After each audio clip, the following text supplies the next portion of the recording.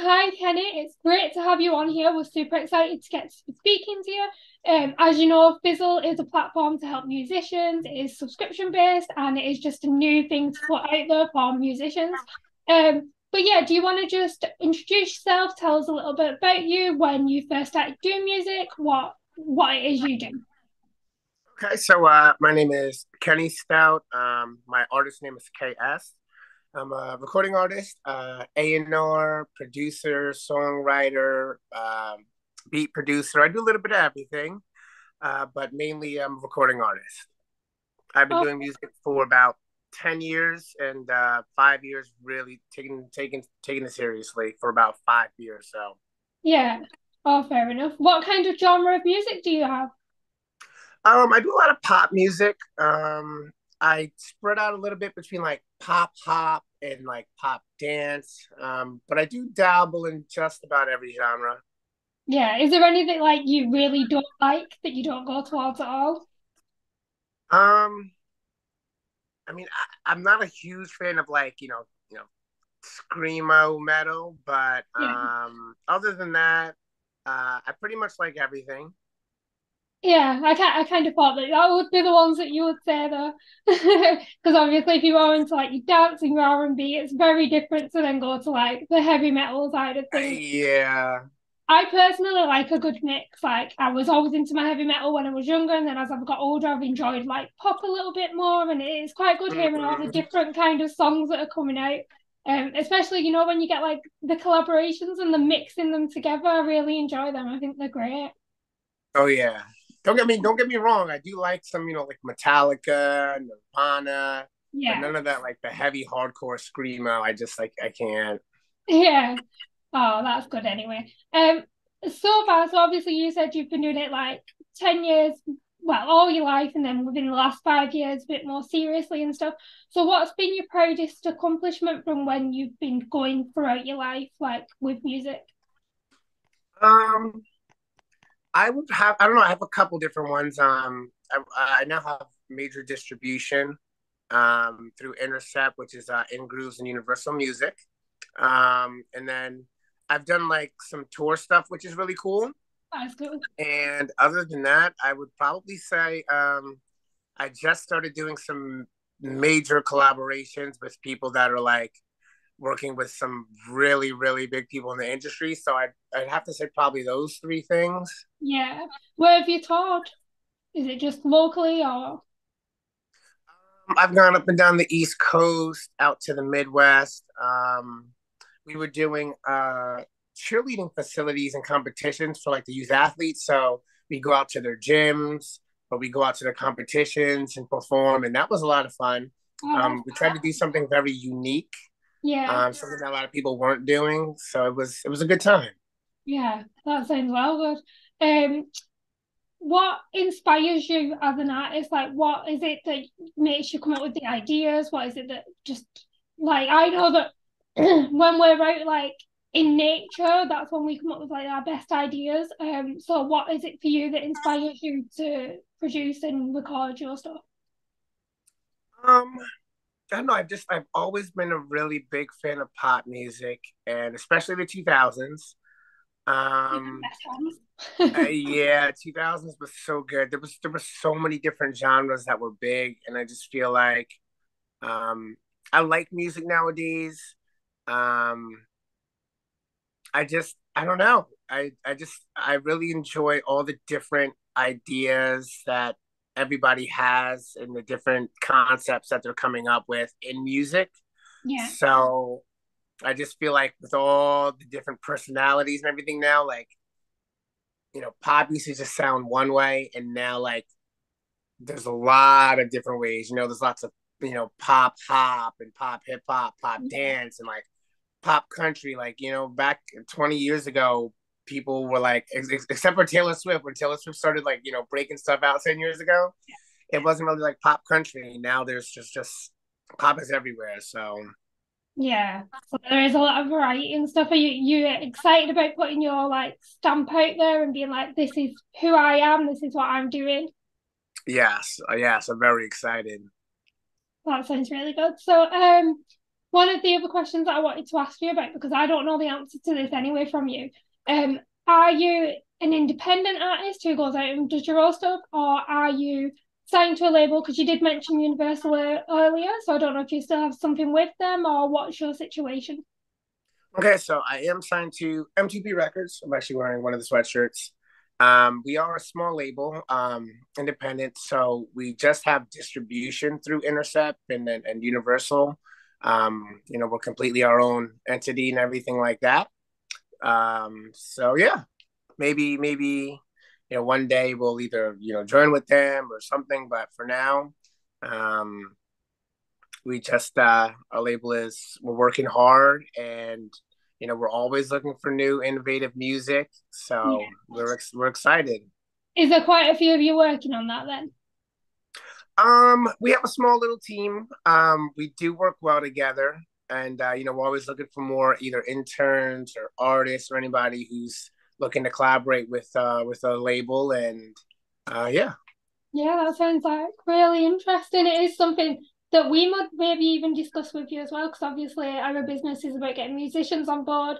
And we want to be able to find opportunities so that we can send them out to places and we can be like, well, we've got this connection, so let's join up with them. And just the whole it's the networking part of it, isn't it? And just getting to know who you can for the benefit of Yeah. other people. So that's like why we would like message someone like yourself. So yeah.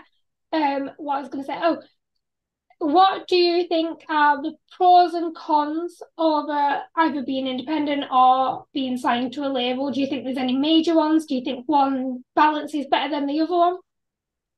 Okay, so for major labels, I'm not really too sure because I haven't really worked with any yet, or have gotten a chance to speak to somebody who's been signed to one yet about the differences. But for anybody who is an independent artist, I would 100% say that some sort of label is the best option. A lot of people, they're like, oh, labels, this, that, the other, but you also have to remember too, you have to make sure you're getting the best beneficial deal that's good for you. Yeah, As an independent artist, there's a lot of fees, and a lot of people don't understand the cost of what it takes to really make an artist, yeah, not even break through, just to be a an artist that's living off their music. I do music full time, and the cost that between making an album and trying to tour yeah, and merch and all these things, and I'm like, wow, 4 or 5 years ago I had no idea that things cost this much money. So I can only imagine what it costs on the next level. And a lot of independent artists just want a label to just give them money when they're not making money in return. I try to tell people all the time, as a lot of independent artists know, that a label's a bank. If you go to the bank and you ask for $250,000 or $500,000 and your credit score is like a 400, the bank's not going to give you, they're not going to give you any yeah, sort of loan. So you want a label to give you $250,000 when your music makes $50 a month. Like you have to have your brand's got to be moving. You have to be doing the right things, and your brand has to be making money. If your brand is making $5,000 or $10,000 a month, well, of course, a label would want to put in $500,000 because you need that much more to get to the next level, and they can take it on tenfold. But as your brand starts growing, independent artists have to build their team, try and get not even a manager, get someone that can help with social media, someone that can help you, with your photography, your videography, anybody that you can bring on your team to help your imaging and your branding get better, that will help you get to the next step and meet better connections is the way to go. yeah. I totally agree. I think a lot of people when they are thinking about labels, it seems to be about the percentage that they take, which people have to con about. But obviously, it opens up doors for you as well. So there is like that's obviously a benefit that like I was just speaking to somebody else and they were saying about um signing with a label and how if you've got that on your like social medias and you say, well, I'm working with these people, it opens up more doors so you can then contact someone else and then more collaborations can happen. But I do feel like Mm-hmm. independent as well. I feel like they kind of let down a bit with I feel like some just think that they can make money overnight with music, and it's just not physically possible. That isn't what's going to happen. It needs to be consistent. It needs to be constantly working on it. And as you said, it does cost a lot of money, and people need to consider that going into it. Obviously, in times now, social media is like one of the main things, and you need to try and crack social media to be able to get most places. That's how I feel anyway. There's a lot of social proof with people. So if there's people making music but they're not on social media, they're gonna massively struggle. It's it's really about being very strategic and knowing your analytics, you know. If you know that you live in New York City and your following is in like I don't know, Tennessee, you know, you have to get out to Tennessee and perform in Tennessee or push for Tennessee and find the places that, you know, are really following you to help you succeed. And you know, a lot of people don't think about the little things like that. They just see, well, I need to make music and I need to get it here. And you know, these major artists have teams of people who are thinking about when a release needs to drop, you know, you know, the demographics. There's all these things that are included that make a big difference in what you're doing. Yeah, absolutely. I totally agree. I think it is a case of having the right people around you and supporting you. And even it doesn't really matter where you are in your career because you're always going to need that. As you said, you're doing it full time now. So how is that going for you? How are you finding it? Are you finding any great difficulties or is it? But obviously, I imagine that there will be some downfalls because in business, there genuinely is like now and again some setbacks and stuff. But tell me a little bit about how it is going for you and just how you feel on the situation. So things are going well. As I said before, we're starting to work with some people who have major credits, people, you know, like who have stuff on like Disney and things like that that are producing some of my stuff. I just did a collaboration with the great female artist Rivka and the producer's Velvet Cash. He's got a new album coming out next year. I can't really say too much about it, but there's going to Yeah. be a lot of major players on it. So he's like really about to blow up. But being full time in music is great. You know, finally being able to be like, you know, I'm doing it, and you know, where music's making enough money to be able to be like, hey, you know, we can do these things. The hardest part, I would say, in in being a full time musician is a lot of people struggle with, you know, I have a full time job and I want to be full time music. So until you can make enough where you don't have to work full time is the hardest part. So I would suggest anybody who's really, really trying to be a musician, especially if you're younger, you have to try and find a job that is either A, okay with you being able to take off certain, you know, times when you need to perform or do things, or and B, you know, you can't really get into a field where you can't take off. You know, you have to find some sort of other kind of job, like I don't know, working at like a Kohl's or a car wash or something where like you can find time to be able to take off and it's okay with them, so you can help manage your schedule so that as your music starts to, you know, go in this direction, you can not work full time and go down to maybe 35 hours a week or 30 hours a week and kind of compensate, so this way you don't get fired and um, you have more opportunities. Yeah.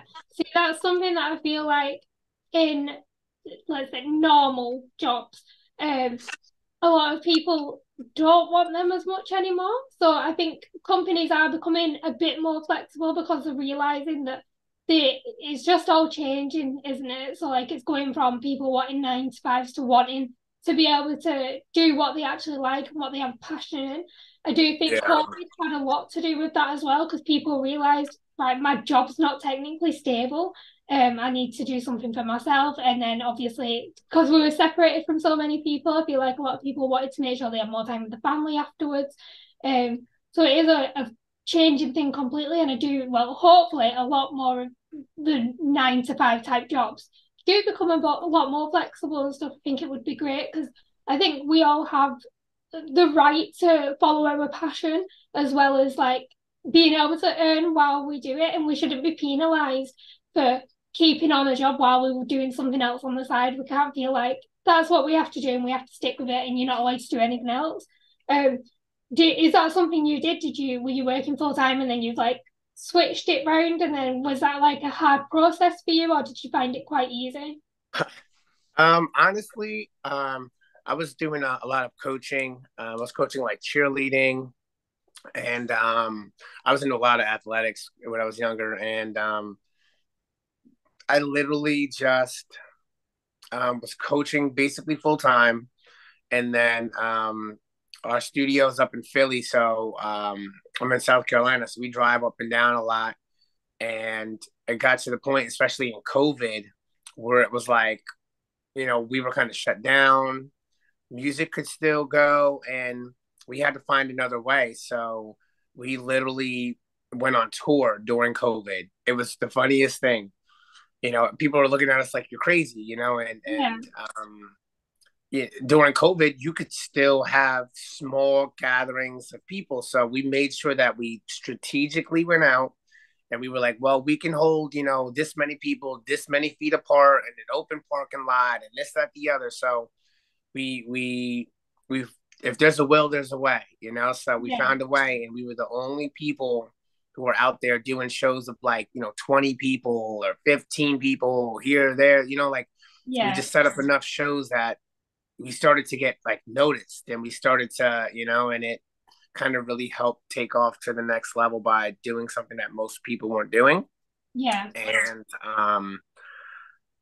that just kind of helped during COVID with work. And then as we started to come off of COVID, um, I still was in the gym and doing stuff. And even now, like when I'm around and I'm like, certain days, like I was there yesterday helping out doing some stuff, because I still love it. But yeah, people just have to either find a passion that they can do besides for their main goal, and try and pursue it. So this way, it also helps offset costs and things like that. But as long as you're willing to do it and try anything, you can make it happen. yeah. I totally agree. I think if you can dream it, you can do it. You can get there. It's completely possible. People have done it. They've been from the very start. Obviously with Fizzle, we're trying to speak to as many people as possible because we want to know how we can help out musicians. Because like I said about collaborating with certain people and stuff.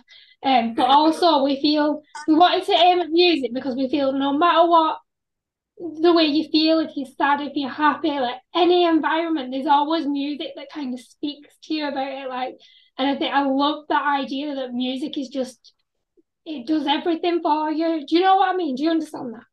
Yeah, yeah, it's Like definitely you're great. happy, And you will like fling something on, and then if you're feeling a bit sad, you can have a cry to it and stuff. So I think it's great, and obviously all the different genres.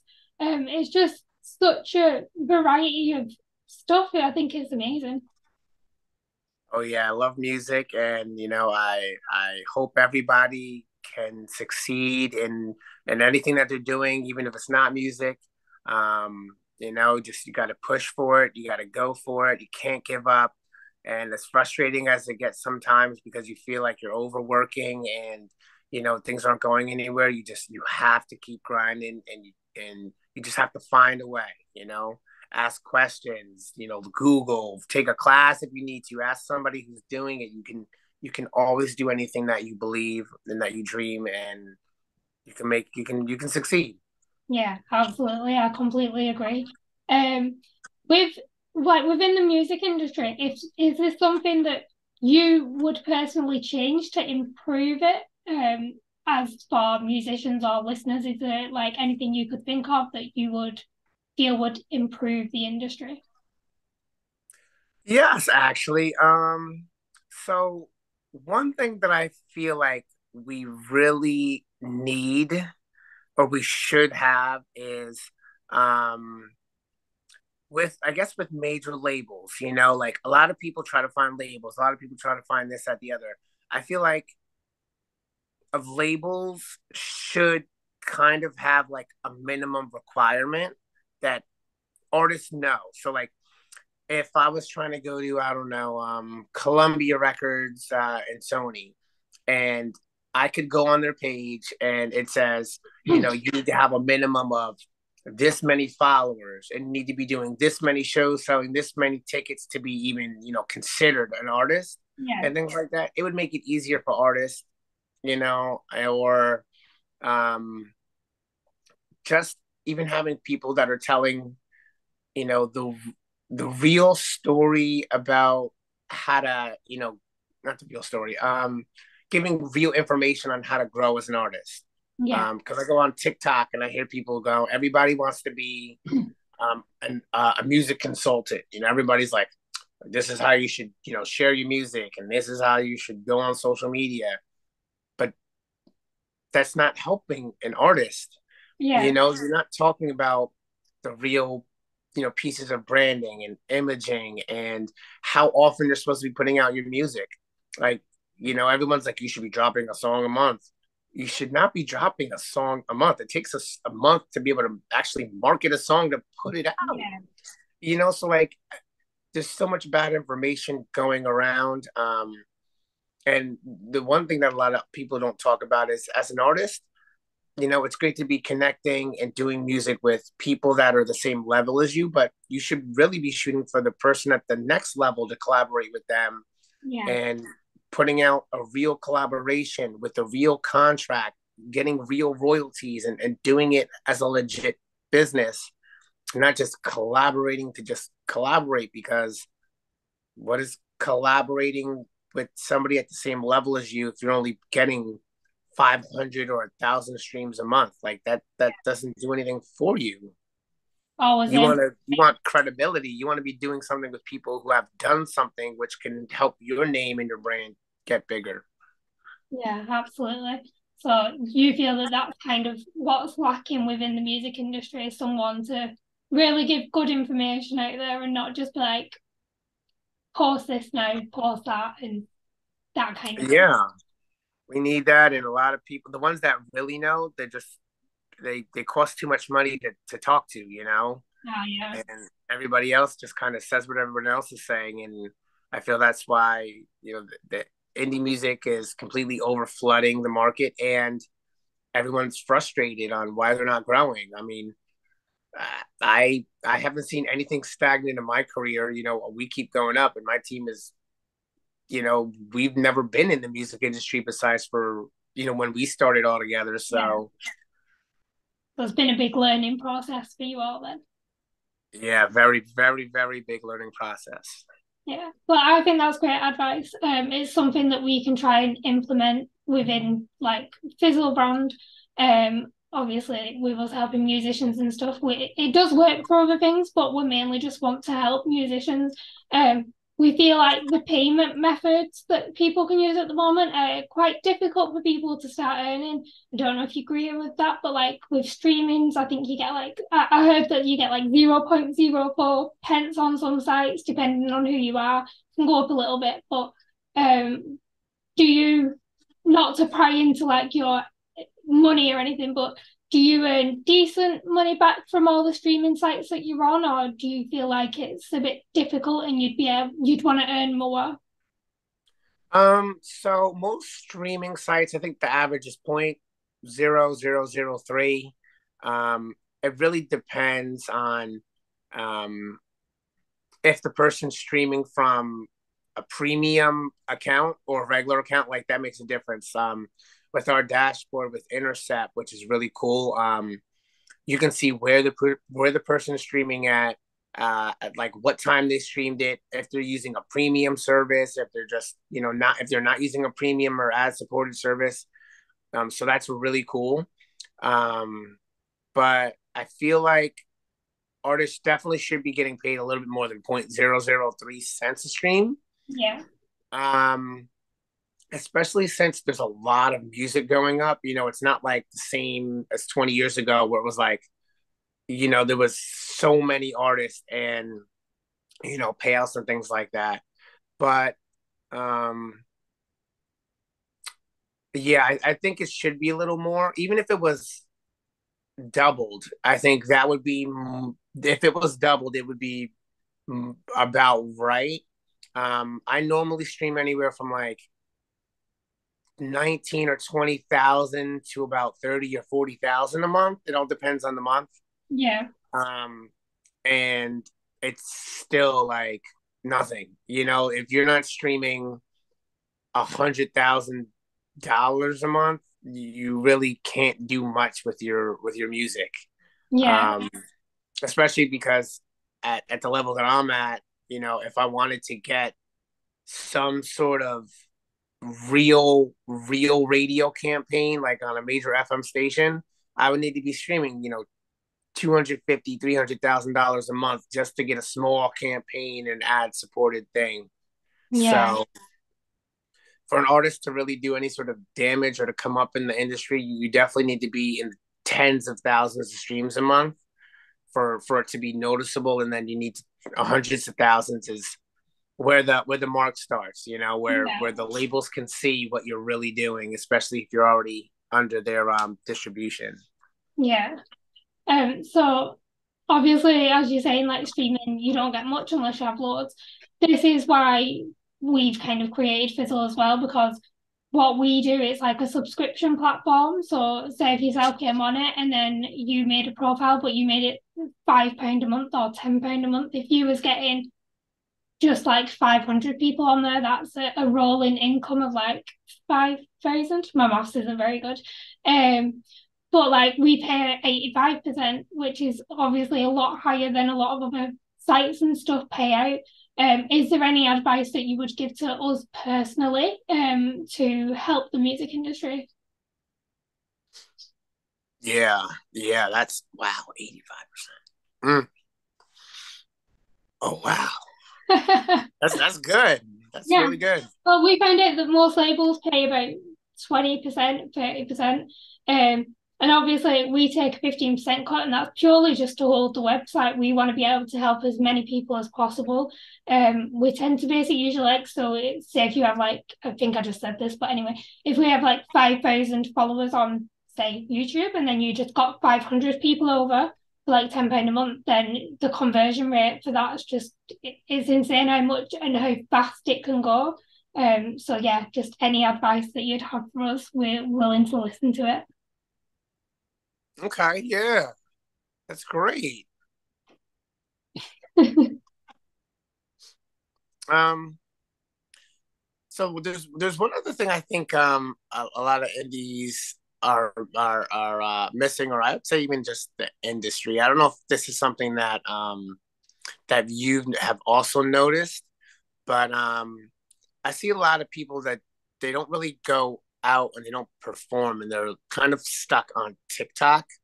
Um, and I feel like, you know, if you're really trying to make a mark in the industry and you're really trying to go out and make money, that's something that you have to do. You have to actually get out and engage with fans and travel around, because if you can't do those things, like why does somebody want to sit there and, you know, watch you just on the computer? You know what I mean? Yeah.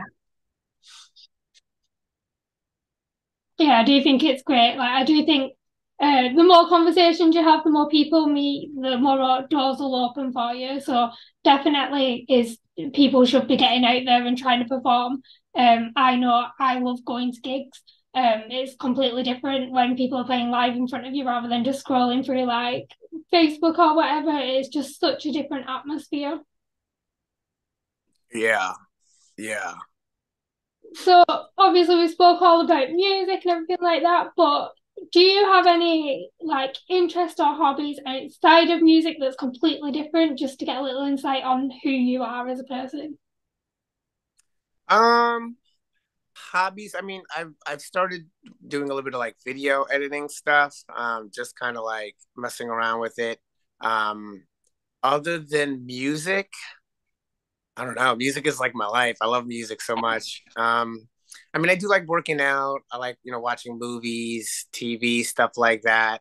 Um, I like going to the beach. The beach is also fun. Yeah.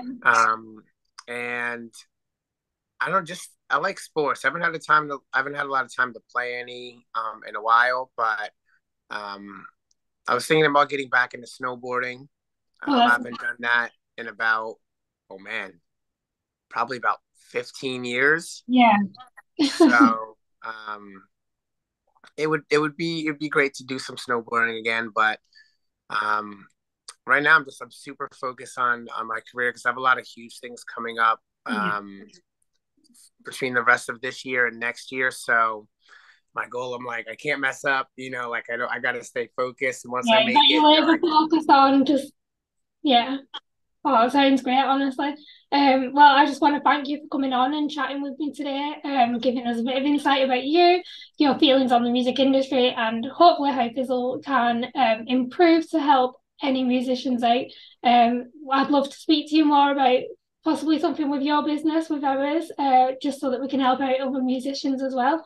And I will post a link below for your website or your socials. Just let me know which ones you want. But yeah, thank you so much for coming chatting with me. yeah, thanks so much for having me on, and everybody that winds up watching this or sharing this. Like I said, no matter if you're in music or whatever you're in, your dreams can happen. Keep pushing. Don't give up. Find a way because you can succeed. And thanks for having me.